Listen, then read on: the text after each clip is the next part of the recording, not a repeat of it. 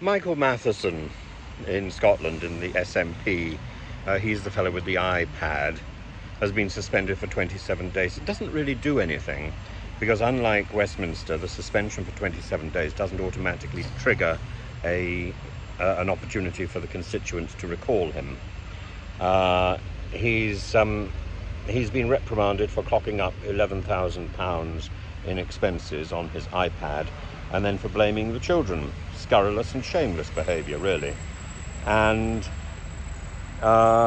it suggests, rather like the Conservatives in Westminster, that the SNP has been in power for too long and has got too comfortable and is starting to drift into sleaze, what with iPads and caravans, fiddling accounts.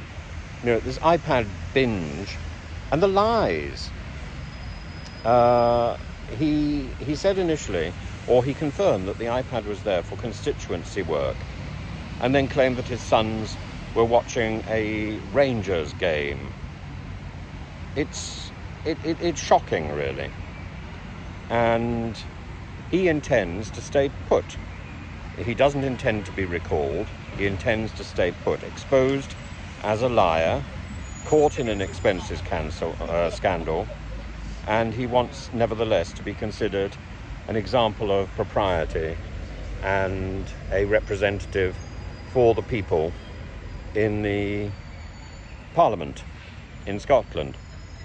Maybe he should move into a caravan with Peter Morrell. Maybe he should move into that empty, unexplained motorhome.